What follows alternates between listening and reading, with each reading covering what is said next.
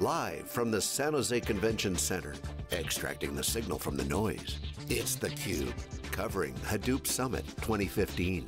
Brought to you by headline sponsor Hortonworks, and by EMC, Pivotal, IBM, Pentaho, Teradata, SyncSort, and by Attunity. Now your hosts, John Furrier and George Gilbert. Okay, welcome back everyone. We are live here, day 2 at Hortonworks' Hadoop Summit 2015. This is theCUBE, SiliconANGLE's flagship program. We go out to the events, extract the signal from the noise. I'm John Furrier, the founder of SiliconANGLE. Join my co-host George Gilbert, our new big data analyst at wikibon.com. George, kickoff segment day 2, 3 days of wall-to-wall coverage here. Again, our consecutive year in a row, we've covered all the Hadoop Summits.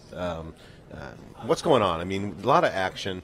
Enterprise grade, operationalizing. We had Merv Adrian from Gartner yesterday. A lot of good stuff. What are you seeing after day 1? Just what's the signals coming from this market? So a couple high-level things which were somewhat contradictory, actually.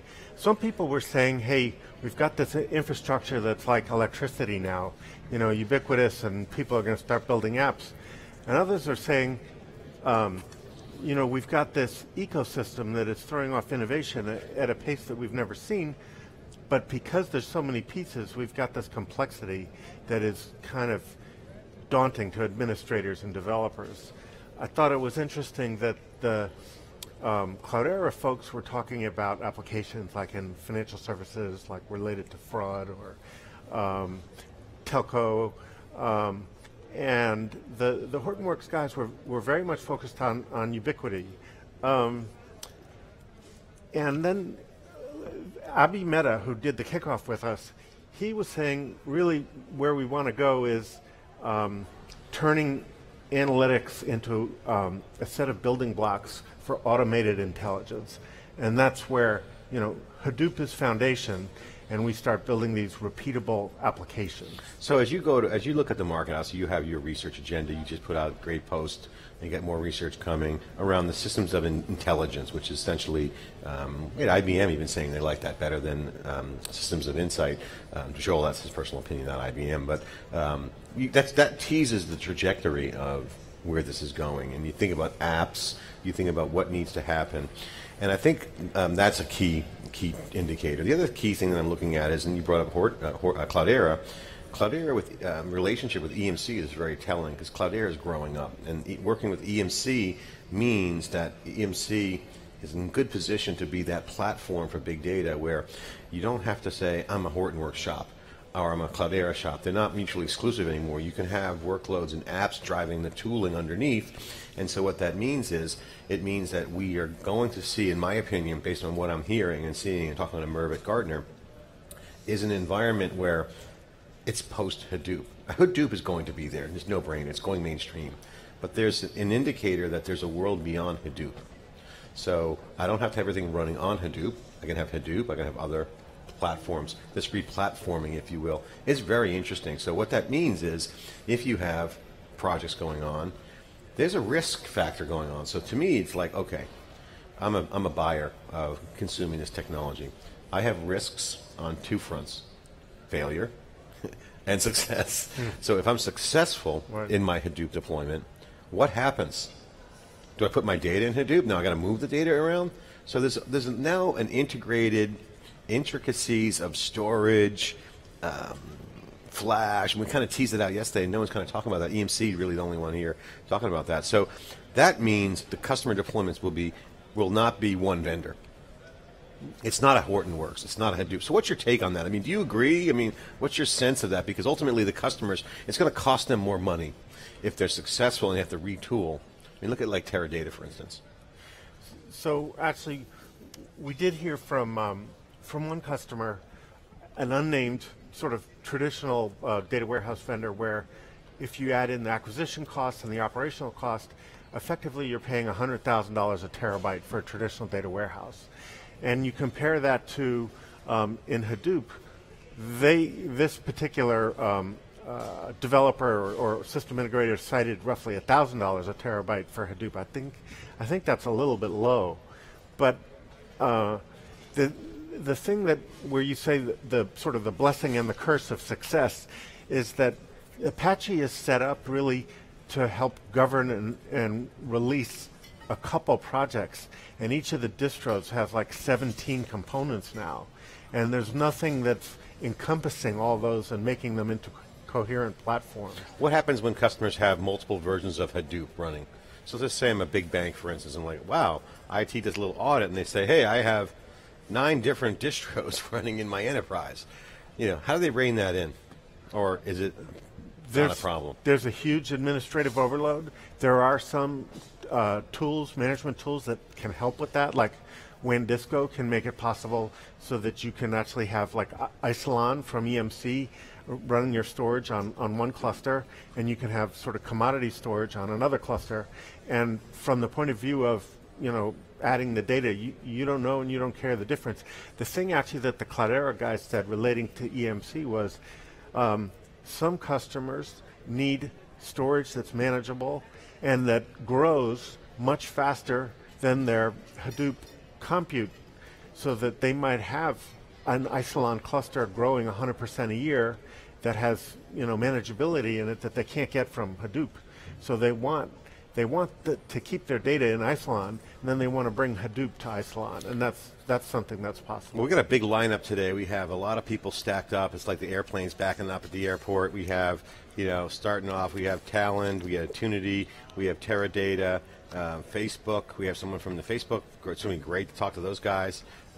David Richards from WANDisco. Always great to get David on. He's awesome, very articulate, and you know we love WANDisco. And then we have Scott Now, who's the CTO of Hortonworks. He just gave the keynote speech. He's going to be great. Herb Kins, president of Hortonworks. I saw him last night. You know, Jim Campbell, he's coming on. And then we got IBM. We got EMC. Man, what a lineup!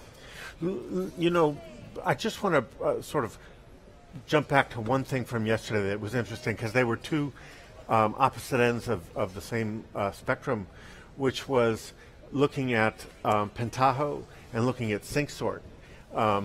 You know, we don't normally associate them as core foundation platform parts, because those are, you know, they're not part of Hadoop.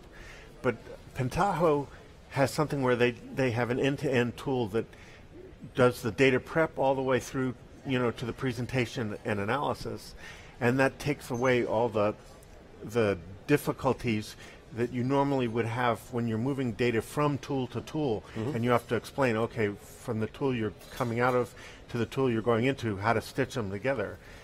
SyncSort did something different, or is doing something different, which is really interesting, where they're saying we're just going to go deep on sort of the data preparation and offloading from a data warehouse, but we're going to put all that information that you need to pass it off to the next tool, the business intelligence tool. We're going to put that down in the Hadoop infrastructure. In this case, it's in Hive, so that they can achieve, to some extent, that seamless handoff that formerly you needed an end-to-end tool for. So I think the tools have room for a lot of innovation. Yeah, and there's a lot of room for good tools. I mean, it's a tooling market. But again, I'm back to this replatforming message. What's happening in my mind, the customer base, is tools. You need tools, and the tools are dictated by the application.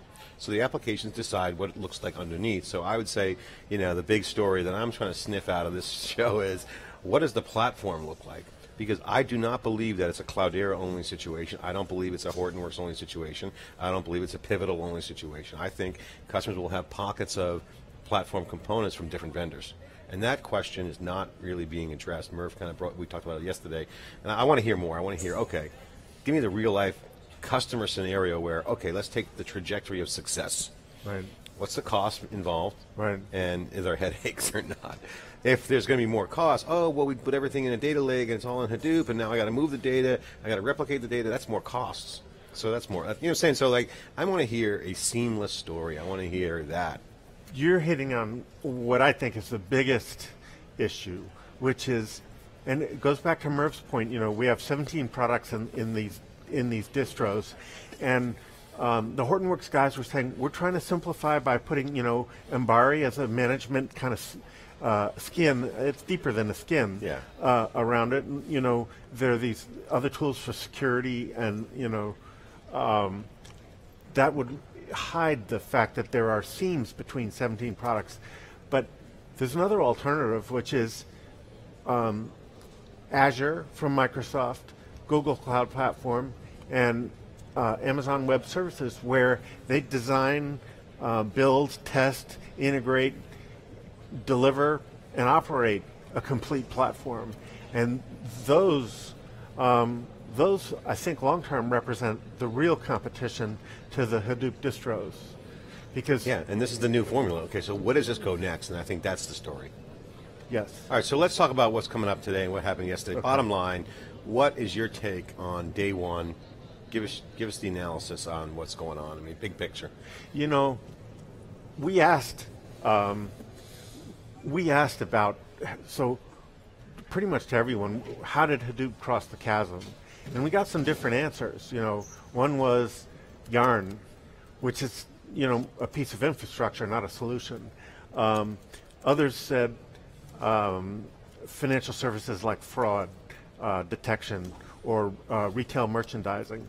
I'm not sure we've crossed the chasm yet. There are a lot of people deploying it and kicking the tires, but it's not clear that there's something that every sort of early majority buyer says, I can write a check for, with the possible exception of data warehouse offload, where, you know, at 100,000 a terabyte and data growing 50 to 100% a year, IT budgets can't afford to keep adding capacity. I mean, you can argue that there's a mini chasm that's been crossed. I mean, I would agree with you on that statement, but I would also say that looking at the industry success, is it going to implode, or did it land somewhere? And I think the landing is a series of chasms. I think it's a halfway point, if you will, or, you know, a landing area before the chasm. It's like when you hit the ball in the water in golf, there's a drop area. You know, so like I think right now they're in play, and they're good. But this ecosystem, obviously the buzz here is fantastic. There's a lot of activity. So I don't get the sense that there's a, you know, people are dragging a little bit, going, oh wow, where's the meat? Where's the bone? Where's the meat on the bone? I think it's like, okay, we know this action, and I just don't believe Gartner's numbers. I don't think Gartner's survey is representative of the mainstream audience. I think that's just, you know, I think if they have a point to say, and I think the message is clear, and I can buy the rationale from Gartner, and we love those guys, and Merv's great, but the sample size just isn't big enough. We're in a global economy, total inflection point. I just think a better way of identifying what that is has to come out. Sending an email blast to thousands of people and 300 people fill out a form that says, "Are you using Hadoop?" This isn't. I don't think that's gonna be workable. So, again, we're keeping an eye on it. Wikibon.com. This is theCUBE, day 2, kicking off live in Silicon Valley. We are here on the ground with the team on the Twitter sphere. Join the conversation. Go to crowdchat.net/Hadoop Summit. Go to the hashtag Hadoop Summit, of course, hashtag theCUBE. We'll be watching and answer any questions you have. Send them on. I'm John Furrier with George Gilbert. We'll be back after this short break.